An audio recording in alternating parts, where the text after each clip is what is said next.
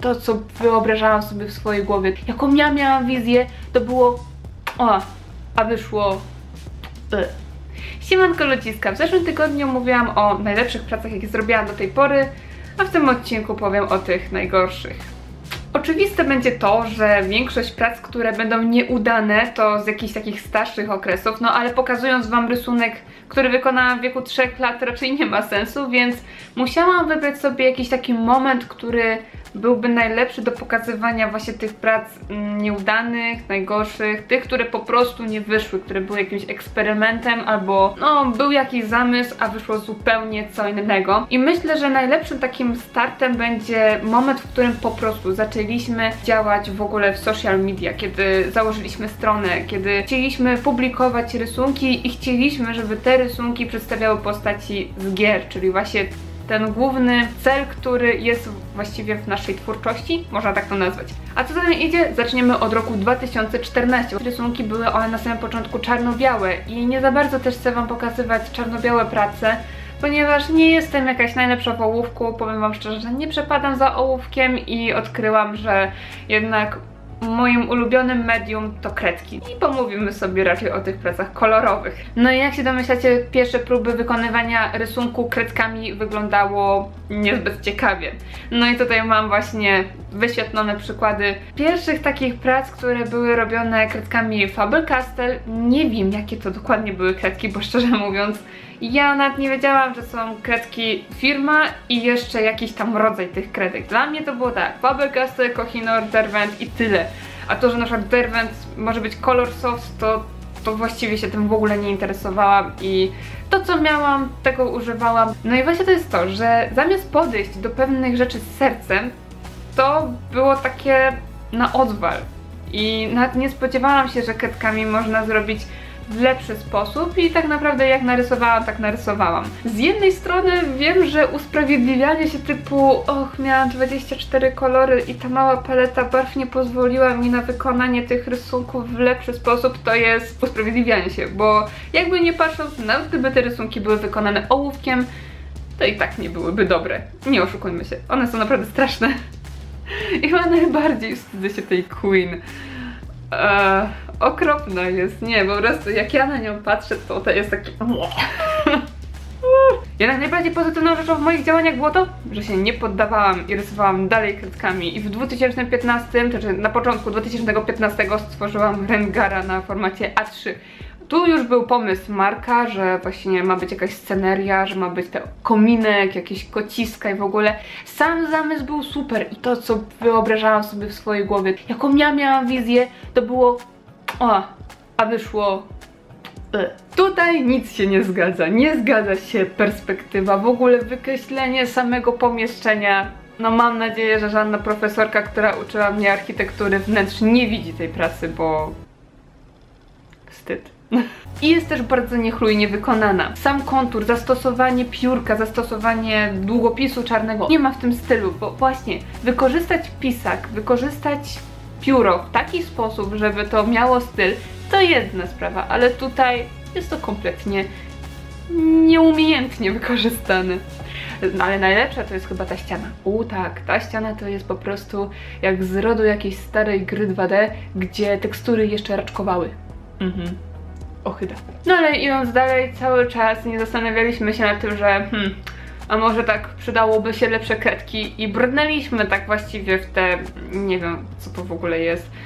No i powstał Wiedźmin. Wtedy Wiedźmin, jak ja właściwie go narysowałam, to ja byłam nawet z niego dumna, to było takie wow, ale super, no ekstra, ale teraz jak na niego patrzę, to bardziej uczucie jest takie. Najgorsze w tym wszystkim jest zastosowanie bardzo dużej ilości szarości. Ten Geralt wygląda jakby miał zaraz umrzeć. Pewnie umrze od tego gryfa, który nadlatuje. Nie widać, żeby on nadlatywał. Ten gryf wyglądał dosłownie jakby był tam wklejony. Jakbym ja korzystała z jakichś wycinanek, wycięła sobie gryfa, wkleiła go tam, pach, mamy. I tak samo jeszcze ten klif, no miał być klif, ale nie wygląda. W ogóle tutaj nic się ze sobą nie zgadza, tu się nic ze sobą nie klei. No ale w końcu chyba ogarnęliśmy, że jednak 24 kolory nie wystarczą, no i kupiliśmy w końcu tą pryzmę. Zastanawialiśmy się, czy naprawdę warto, skoro te rysunki kredkami wyglądały no tak jak wyglądały, bo one nie wyglądały lepiej. I to nie było tak, że z tego okresu, gdzie ja korzystałam z Faber-Castell, miałam takie uczucie, że no dobra, ta praca jest lepsza, ta gorsza. Może jakbym miała więcej kredek, to wtedy by szło to w lepszym kierunku. Nie. Te prace wszystkie wyglądały bardzo słabo, a mimo to zdecydowaliśmy się na dalszy zakup kredek. Większość osób ma raczej coś takiego, że kupuje sobie jakieś kredki na próbę, małą paletę, wychodzi im to, co wychodzi i myślą, że nie są do tego stworzeni, że jednak im nie pasuje akurat te medium i później znowu wracają do jakiegoś ołówka albo przenoszą się na farby czy digital. Po prostu w kredkach jest to, że jeśli macie niewystarczającą dużą paletę i macie nieodpowiednie kredki, to rzeczywiście można się bardzo zniechęcić. My się nie zniechęciliśmy, dowiedzieliśmy się, że kredkami można stworzyć bardzo dużo. Widzieliśmy po prostu pracy innych, że można zrobić na przykład gładki rysunek, realistyczny rysunek i podjęliśmy decyzję, że jednak będziemy dalej się uczyć. No ale wracając do tego tematu kredek, kiedy już miałam 60 kredek Prismacolor, bo nie zamawiałam na samym początku pełnego zestawu, nie chciałam wydawać tak dużo pieniędzy i bardziej to był taki test, no ale wiedziałam, że jakaś ta paleta musi być. No i powstał Assassin Syndicate, też 2015 rok, więc tak naprawdę w 2015 dużo się działo. I można powiedzieć, że ta praca nie jest jakaś tragiczna. Myślę, że znajdą się osoby, które nawet powiedzą, że no, całkiem nieźle, ale ja patrzę tutaj troszkę w inny sposób. Patrzę na wykonanie i patrzę na poprawność, której tutaj nie ma, ponieważ perspektywa jak była wykreślona, tak ona gdzieś chyba uciekła, ponieważ te bryczki, te wozy z końmi, to one nie za bardzo się tam wpasowały. No i proporcje, ponieważ wielkość samego Assassina, wielkość tej postaci, która jest na pierwszym planie, nie pasuje do tła. Do tego można jeszcze zauważyć te beczki, które zdecydowanie są za małe. One gdyby były bliżej nas, no to one powinny być znacznie większe niż to, co tutaj narysowałam. Kolejna rzecz jest taka, że zastosowanie kredek jest bardzo można powiedzieć ubogie, ponieważ widać, że ja się chyba bałam kolorów, że strasznie dużo używałam szarości. I to nie jest tak, że chciałam osiągnąć klimat XIX wieku, dlatego więcej jest brązu i szarego. Z jednej strony tak, ale z drugiej strony w innych pracach dalej były te szarości, dalej były te niewyraziste kolory i były takie smutne te prace, niby kolorowe, a mimo to dalej szare. Tak naprawdę moja odwaga co do zastosowania koloru, no rozwijała się z czasem i te pierwsze prace zawsze były ciemniejsze. Fakt faktem, kiedy przyszło mi Prismacolor, to nie było tak, że wszystkie prace były dnem. No bo są prace, które do tej pory mi się nawet podobają, że jestem z nich zadowolona i całkiem nieźle one wyszły. Tylko właśnie były mniej na przykład skomplikowane, albo postaci były takiego typu, że tam pasowało mi użyć wyrazistych kolorów, dzięki czemu one wyglądają znacznie lepiej. A kiedy chciałam skoczyć tak na głęboką wodę, kiedy rzuciłam się na tego Assassina, gdzie jest tak dużo elementów, tak dużo się dzieje, gdzie jeszcze nie miałam umiejętności do tworzenia postaci plus tła, no to wyszło co wyszło. Ale najgorszą moją potyczką to była ta Tris. To jest chyba moja największa porażka, jeśli chodzi o wykonywanie rysunku tymi kredkami. I tak są osoby, które lubią ten rysunek. Nie wiem, czy to dlatego, że nie wyobrażają sobie, że mogłoby to wyglądać lepiej, czy po prostu lubią taki styl. Choć ja bym tego stylem nie nazwała, to po prostu nie wyszło. Powiedzmy sobie szczerze, że ten rysunek jest paskudny. Jaki tutaj był największy błąd, jaki popełniłam? No to, że po pierwsze rysunek nie ma w ogóle klimatu. Kolory są bardzo źle zastosowane. Nie jest on po prostu przyjemny w odbiorze.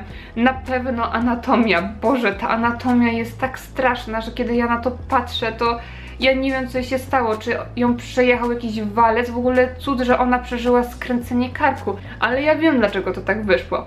Kiedy ja zarysowałam Tris, postanowiłam sobie, że ja usiądę, narysuję i będzie. Ja nie patrzyłam na nic, nie miałam żadnego zdjęcia ani stokowego, ani swojego, nawet na plecy Marka nie spojrzałam. Widać po prostu wielki błąd rysowania z głowy. Jeśli macie wiedzę na temat anatomii i wiecie, jak zastosować cienie, tak żeby po prostu plecy wyglądały jak plecy, tak przy kredkach trzeba uczyć się jakby od nowa, ponieważ to, że wiecie, gdzie ma być ciemniej, nie znaczy, że przy kredkach będziecie wiedzieć, jakie kolory zastosować, tak żeby to wyglądało jak skóra, tak żeby to wyglądało realistycznie. Więc tak naprawdę, nawet jeśli ma się wiedzę, to przy kredkach trzeba na coś patrzeć, zwłaszcza na początku, no bo to była moja jakby pierwsza próba rysowania aktu. Zabrakło wiedzy o anatomii, zabrakło wiedzy o kolorach skóry, nie róbcie tego. Jeśli jesteście początkującym, musicie patrzeć na coś. Ja wiem, że w internetach tam będą się wypisywać, że nie wolno przyrysowywać, że trzeba rysować po swojemu, korzystać ze swojej wyobraźni, żeby się rozwijać i w ogóle. Oczywiście, że tak, ale to robimy, kiedy już mamy wiedzę. Kiedy mamy wiedzę na temat przedmiotów, bryły, przestrzeni i anatomii. A jeśli nie mamy tej wiedzy, to co my zrobimy z głowy? No właśnie to, co ja zrobiłam, nie? No i po takiej analizie stwierdziliśmy, że no już nie popełniamy tego błędu. Zaczęliśmy korzystać z zdjęć stokowych albo zdjęć własnych. Tylko okazało się, że jednak zdjęcia własne nie są wcale takie proste i tego też trzeba się nauczyć. Pierwsze zdjęcia były wykonywane oczywiście bardzo profesjonalnie komórką i powstała ta Harley. Ta Harley jest właśnie na podstawie mojego zdjęcia. Bardzo żałuję, że akurat nie zachowałam tego zdjęcia, bo mogłabym wam teraz pokazać, żebyście mogli sobie to porównać, ale fakt faktem chcieliśmy zastosować taki skrót perspektywiczny, żeby głowa była bliżej, ciało gdzieś tam dalej, wiecie, tak z góry bardziej ujęte, a korzystając z komórki wszystko się nam zniekształca. Oczywiście spokojnie, nie miałam takich oczu na zdjęciu. Cała reszta po prostu wyglądała na zdjęciu już dziwnie, czego my jakoś tak nie zauważyliśmy na początku. Ja rysowałam patrząc na to zdjęcie. Ciężko mi teraz powiedzieć, czy ja naprawdę tak na tym zdjęciu wyglądałam, jeśli chodzi o proporcje ciała, zwłaszcza jeśli chodzi o tą rękę. O rękę, która trzyma ten młot. Co jej jest? Boże! Jaka ona jest wielka, ona jest wielkości jej praktycznie ciała. I że ja tego nie ogarnęłam już na samym początku, kiedy był szkic. Wielki, wielki błąd. Albo, nie wiem, zaćmienie umysłowe. Kolejna rzecz, kark. No ja aż tak rozbudowanego karku nie mam, nie jestem kulturystką.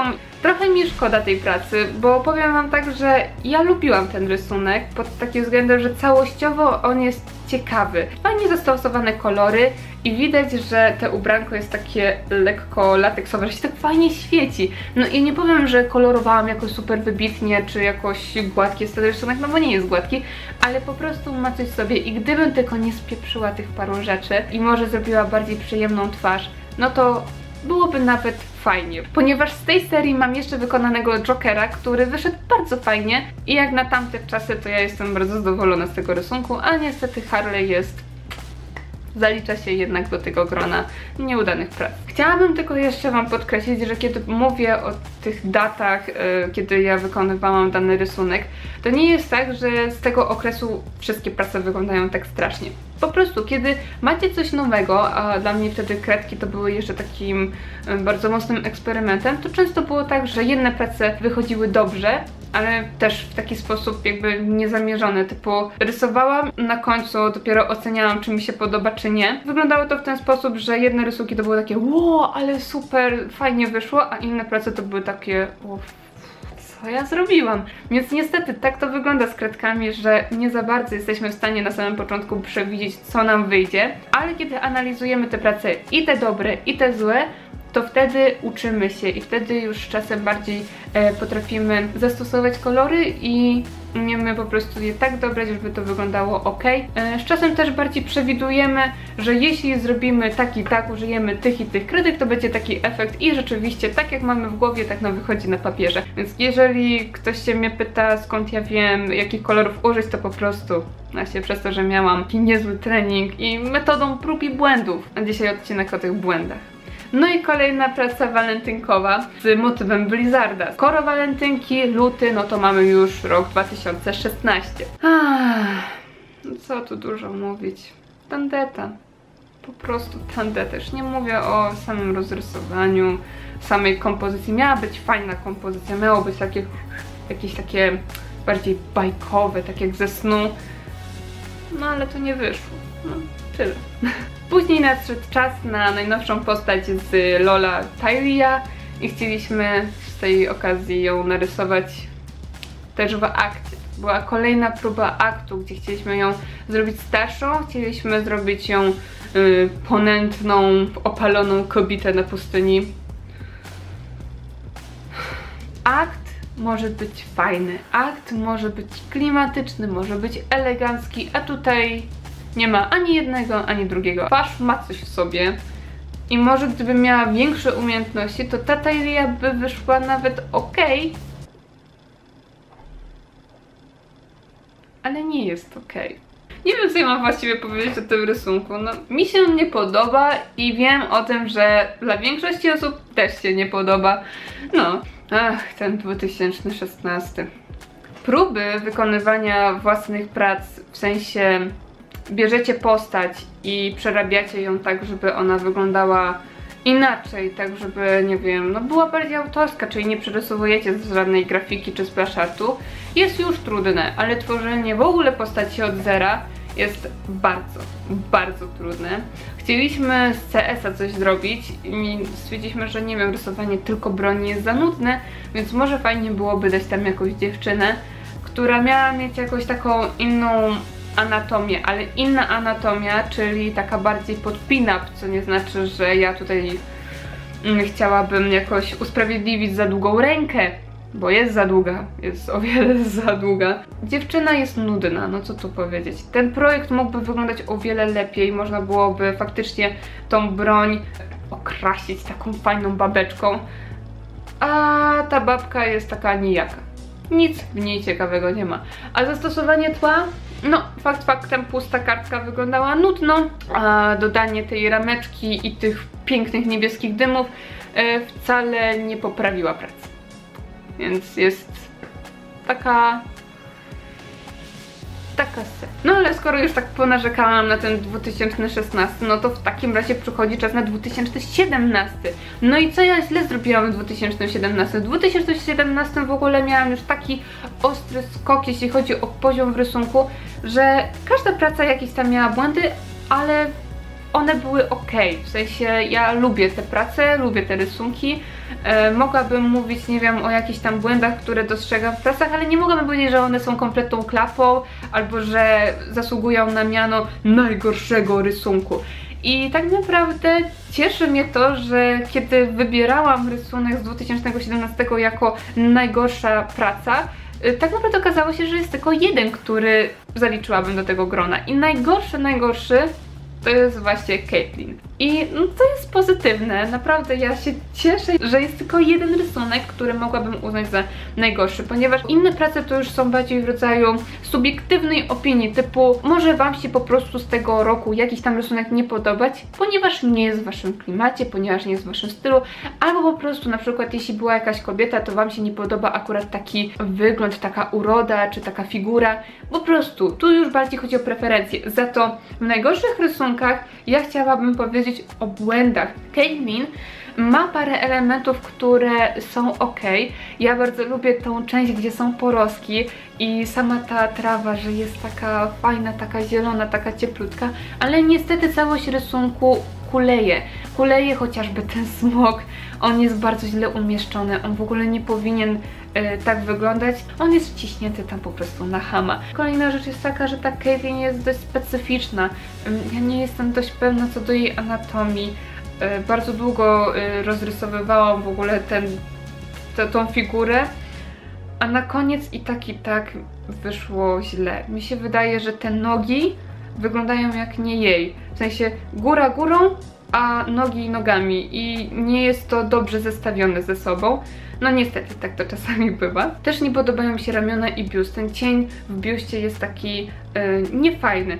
To nie jest tak, że on jest może kompletnie nieudany, typu nie ma czegoś takiego, bo biust może tak wyglądać, ale jeśli rysujemy, to my mamy prawo wyboru, jak chcemy to pokolorować i jak chcemy, żeby to wyglądało. I jeśli mamy wybierać coś, co wygląda źle, to jest trochę bez sensu, bo po to się rysuje, żeby to wyglądało dobrze. A ja akurat narysowałam to tak, że nie jest to ciekawe. Ten biust mógł być o wiele lepszy, ponieważ tutaj mamy gorset, a przy gorsecie można bardziej pokombinować. Jeśli mam mówić coś o 2018, no to nie za bardzo mogę, ponieważ w 2018 mam chyba tylko Katarinę, potem miałam jakieś tam próby z digitalem, no i teraz tworzy się krasnolud na formacie A2. Więc czekajcie na taki rysunek. Jeszcze nie zdążyłam zrobić jakiejś takiej strasznej pracy, która byłaby kompletną klapą, ponieważ w tym roku jeszcze tak dużo się nie wydarzyło. Całe szczęście i mam nadzieję, że się nie wydarzy, że to będzie ostatni film, w którym będę mogła tak się wyżalić, jakie prace są kompletnym dnem. I może w przyszłości będę robić filmy typu rysunek, który po prostu ma jakieś tam błędy i powiem wam, gdzie te błędy występują i co powinno być zrobione inaczej, ale że nie będę musiała tak wyrzucać z siebie, Jezu, jakie to straszne, jakie to bek, to No, więc chyba miałam najlepszą okazję, żeby zrobić taki film. Mam nadzieję, że ten odcinek wam się podobał? Nie wiem, czy oglądanie brzydkich rysunków może się podobać. Pamiętajcie, żeby zostawić łapkę w górę. Jeżeli jeszcze nie subskrybowaliście, to zasubskrybujcie, ponieważ mam bardzo dużo jeszcze pomysłów na stworzenie ciekawych filmików dla was. Chciałabym w następnym tygodniu zrobić coś w rodzaju jakieś takie triki, jakieś sposoby, jak uniknąć błędów, bo skoro już mówiłam o tych najgorszych pracach, to mi tak przyszło do głowy, kurczę, ja przeanalizowałam sobie te błędy i wiem, co zrobić, żeby je jak najbardziej wyeliminować i chciałabym się podzielić tą swoją wiedzą z wami, żebyście też mogli czuć satysfakcję ze swoich rysunków, żebyście widzieli postęp, więc w następnym tygodniu dam wam parę rad, żebyście tych błędów robili jak najmniej, bo wtedy jest o wiele większa radość z tworzenia prac, kiedy widzimy postęp. To tyle na dziś. Dzięki, że zostaliście do końca. No to pa pa! Pa!